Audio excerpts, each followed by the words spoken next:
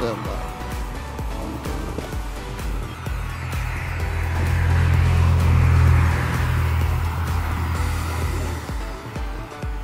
Let's see. Make sure it's $7. One.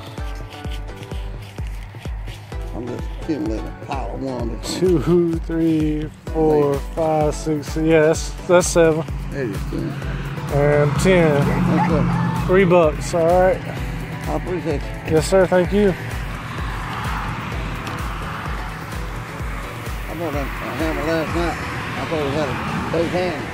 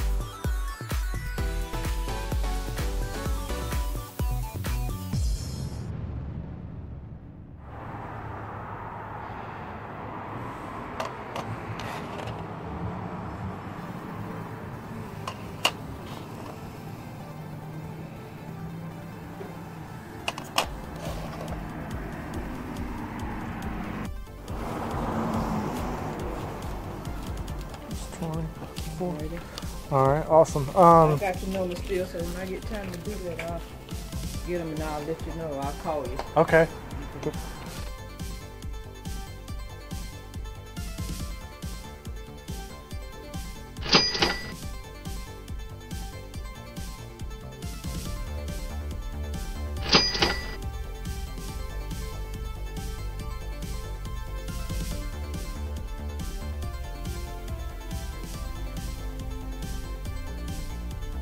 Okay, folks, here we are at the recap. I promise you no video games are going to be set on fire during this recap. I caught a lot of heat off of that last video. And the reason that I did that was because every single one of those games was scratched and damaged beyond repair. And putting them in a disc resurfacer would not have been worth it, in my opinion. Putting them on eBay and tossing all of that, you know, scratched up just junk onto someone else would not have been worth it, in my opinion. Yes, a lot of those cases could have been salvaged. I could have kept them. I could have resold them. I could have used them for whatever reason. But it is a new yard sale season. There's going to be a lot of video games picked up this year. And, you know, I just wanted to clean out some space. I do apologize if I upset a lot of y'all. To me, it was all done in good fun. But I understand where a lot of y'all are coming from as far as, you know, the love that you have for every single video game, even if it is damaged. I do understand all of that.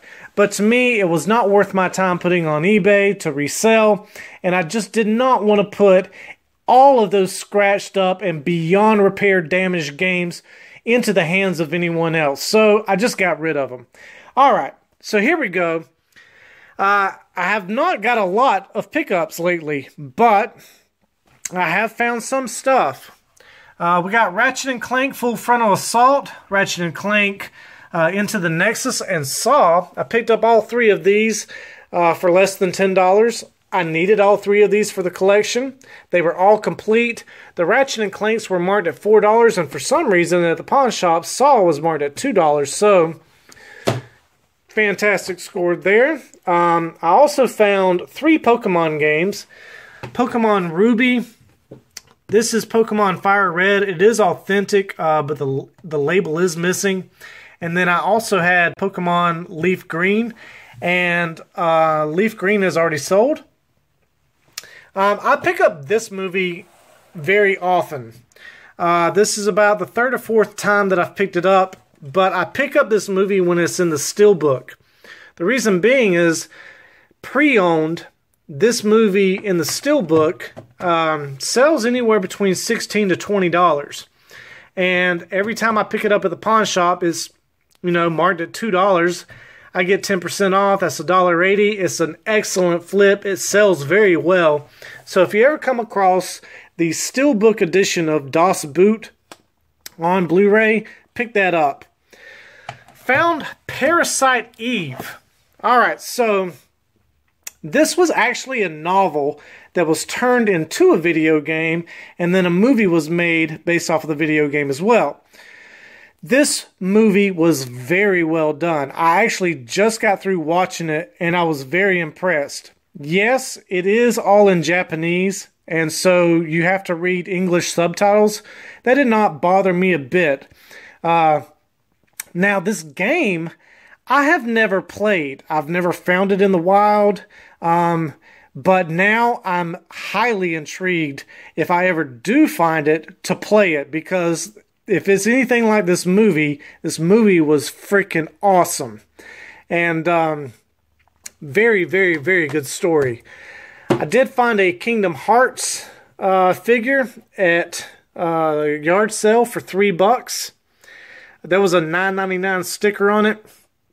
But I asked the guy how much he wanted for it. He said $3. Couldn't pass that up. I still have yet to pick up Kingdom Hearts 3 and play it. But when I find it for much cheaper than what it's selling for, then I will pick it up. Then I found a couple of Super Nintendo games. I'm not really sure why I picked up Mortal Kombat 2. I've already got Mortal Kombat 2, but I figured it would be a good bundler game. And she only wanted $4 for it, so why not? I did not have Mortal Kombat 3 on the Super Nintendo, so that is going into the collection. She wanted $4 a piece for these, so they were $16. Super Mario All-Stars will get majority of my money back. But then, I also found Street Fighter Alpha 2. Now, this is a $35 to $40 game, depending on condition. Dollar game. So this will more than make my money back on the $16 spent. And Super Mario All-Stars will be just a little bit of extra profit. I did sell the NBA 2K19 on the PS4. I found it at the pawn shop. They had it listed for $10. I got it for $9 with my 10% off. And I sold it for $29. So made a little extra money there. And I have no interest in sports games, but if I can find an easy flip like that, then by all means, I'm going to pick it up and flip it. All right, folks, there you have it. If you've enjoyed the content, by all means, leave that thumbs up. If you have not subscribed yet, go ahead and hit that subscribe button. While you're at it, hit the bell icon, and when you do, you're going to receive notifications every single time I upload new content. Here in the next couple of weeks, and in the next week and a half, 2 weeks, we've got the 200-mile-long yard sale that takes place in Georgia called Peaches to the Beaches. It extends from Perry, Georgia, all the way down to the Golden Isles around Brunswick, St. Simons Island, Georgia, all along a huge stretch of highway called Highway 341. I filmed last year, found a bunch of awesome stuff. So in the next week and a half, 2 weeks, that'll be taking place again. It'll be the weekend of March 8th and 9th.